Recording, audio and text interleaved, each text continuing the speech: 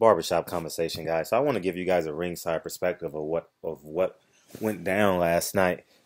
Hurd Lara was coming off the heels of Nigel and Caleb, and I don't want to butcher his last name. My tongue tired. And I was sitting. The teams, Nigel's team was sitting behind the media section, so that adrenaline was pumping. Those guys stay standing and yelling. They chant their songs the whole entire fight. I'm sure you guys heard it on the I'm sure you guys heard it on TV if you could. And the next fight was Hurd Lara, and I was sitting behind Hurd squad. And if you guys see my video, if you haven't seen my video about Hurd's team reaction, go check out that video, and that will give you an indication of what I was enduring.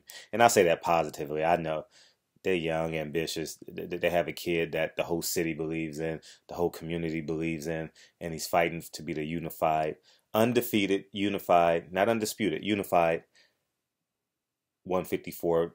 Arguably the best fight at 154. You guys know how I feel about belts. If you have the most belts, you are the #1 guy in that division, like Keith Thurman. You understand what I'm saying?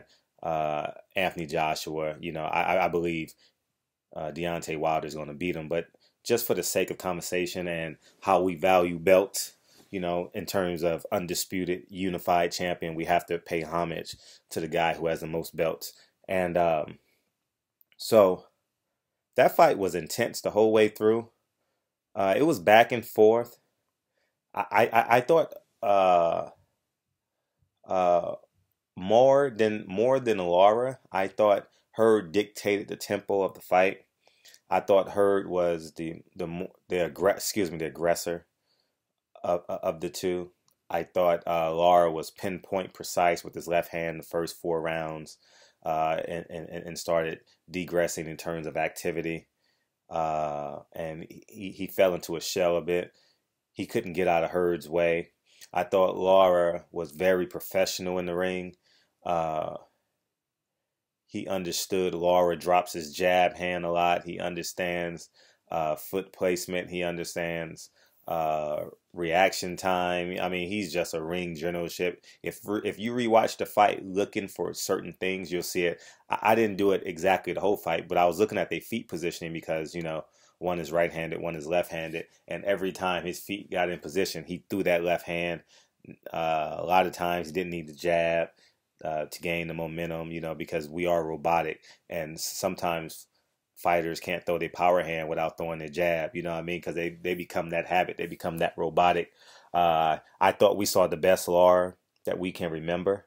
I thought we saw the most fan-friendly Lara I believe we've ever seen, especially in the last 5 fights. I mean, I would say the last 4 years, I would say. Very impressed, very courageous. I had the scorecards a little wider.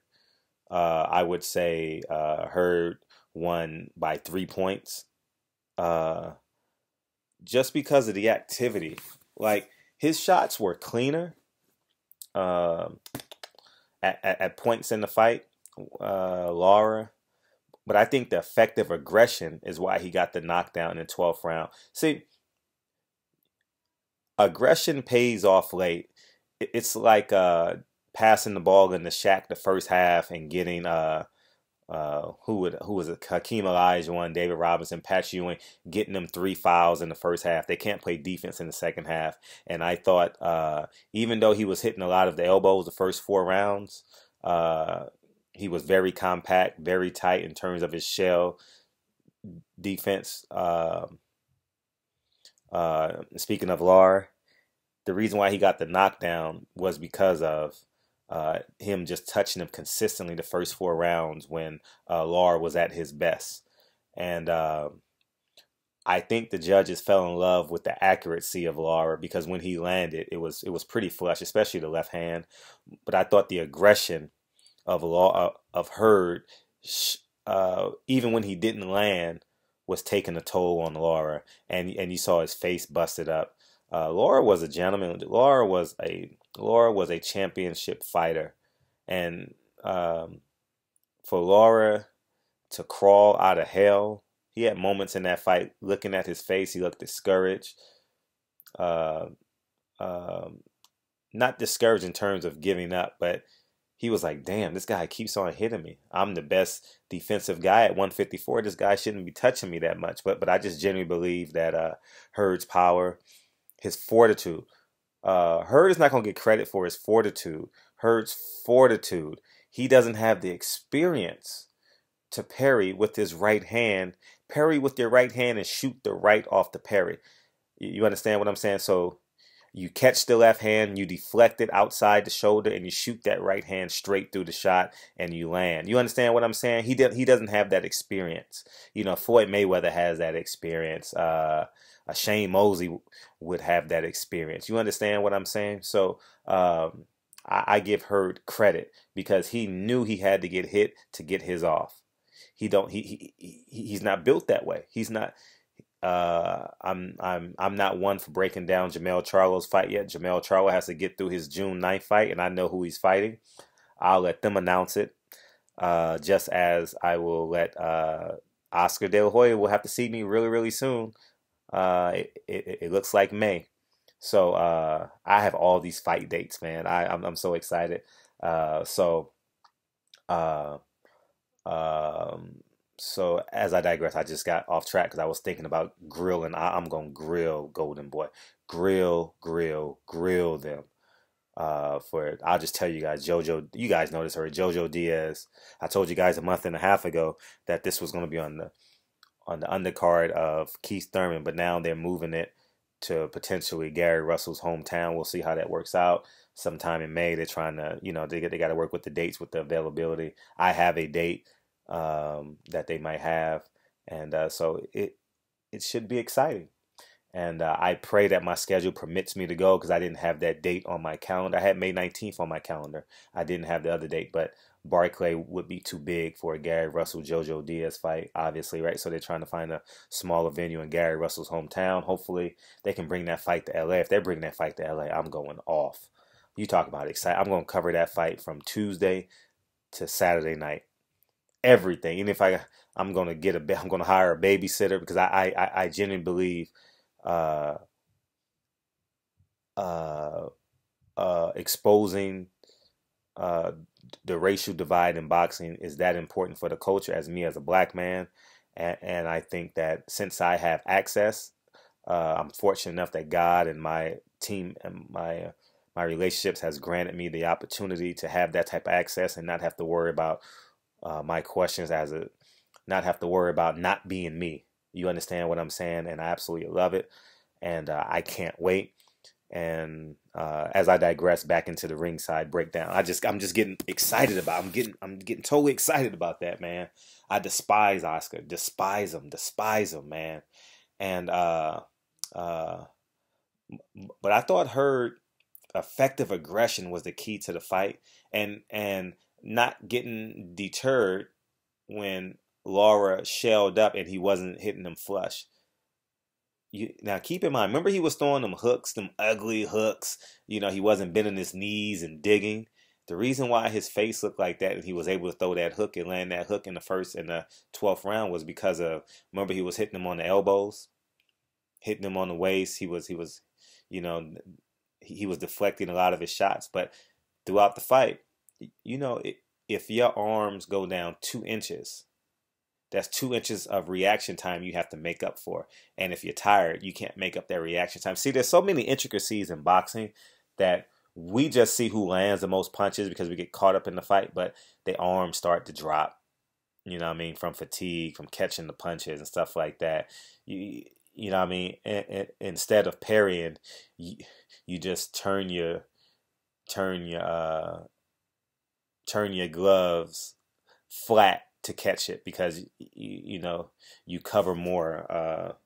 When you turn your palms in, you can protect yourself a little bit more. It creates a bigger force field as opposed to in a typical fighting stance. You understand what I'm saying? So at the end of the day, I thought Hurd won the fight by 3 points. It was definitely a bigger fight. He landed more, he threw more, he walked forward more. Lara was reactionary the second half of the fight. And I just think it was absolutely an astounding. I say astounding. I say astounding because that's like Kobe Bryant beating beating Michael Jordan in a game best out of 7 1-on-1. You know he has a chance to be better than him, but not at that moment. You understand what I'm saying? Jordan at 33, Kobe Bryant at 18. You don't expect Kobe Bryant to beat him in the best out of 7 series of a game of 1-on-1. But he has a chance though, right? His long youthfulness, you understand, may take him to a game 7 and his legs might get tired. You understand, he might just get tired of getting back down because Kobe's a little bit longer, a little bit taller. You understand what I'm saying? So little things like that played a big part. And congratulations to Hurd. You know, it honestly, it felt really good to look behind me and see a sea of black contingent fans supporting their fighter. I see it at Mexican fights all the time. I'm not being disrespectful. Latin fights, I see it. But when I turned over my left shoulder, because I was in the far right, when I turned over my left shoulder and I saw Hurd's team jumping up and down, it made me feel good. You know, I saw the brotherhood. I saw the love. I saw a unified front to protect, preserve, and root for Jared Hurd. And I'm sure the same thing was on the other side with Lara. I just wasn't sitting over there. And so it was a great card. Showtime did a hell of a job. Al Heyman deserves 2 thumbs up, as my son would say. It was just a beautiful thing. So anyways, barbershop conversations, man, that's what it felt like ringside. It felt like a bigger crowd because I was in the epicenter of both James Nagell's UK fans and Jared Hurd. So overall, it was a great night. I hustled my ass off trying to get these interviews. I thank you guys for thanking me. And I thank you guys for inspiring me and encouraging me. Because if y'all motherfuckers wasn't watching, I would still do the job, but my enthusiasm would be up and down, up and down, up and down. Because you only can hit your head against the wall so many times before the wall breaks or your forehead cracks in the blood and you don't want to see the blood anymore. So something has to give. And you guys have supported me, and there's no time soon where this shit is going to give. So I appreciate you guys, man. Beautiful thing. Beautiful fight. Great energy. Everybody showed up. And I look forward to bringing you guys some more content this week. Have a great Sunday. Enjoy church. Enjoy NBA. I think they're jockeying for positions today on ESPN or ABC, whatever the case may be. I'm going to bed. I'm tired as hell. You guys know I haven't slept. I don't get a hotel room Saturday night, so I haven't slept. So hopefully I can get 4 hours of sleep right now. 4 hours of sleep and then start my day.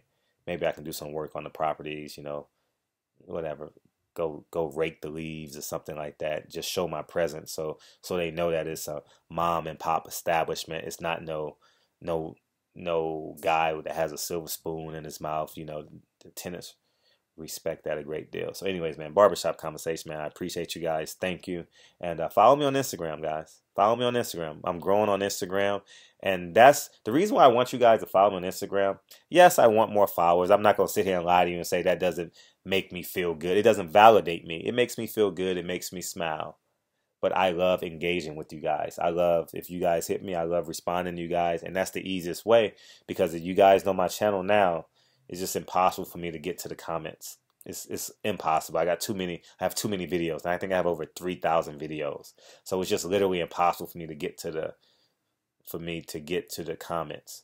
You understand what I'm saying? So and honestly, sometimes I don't even look at the comments of the videos because I'm so forward thinking that I forget that I did that video. You understand what I'm saying? And so I genuinely forget sometimes to look at the video. But you guys are special. You guys are genuinely amazing. I'll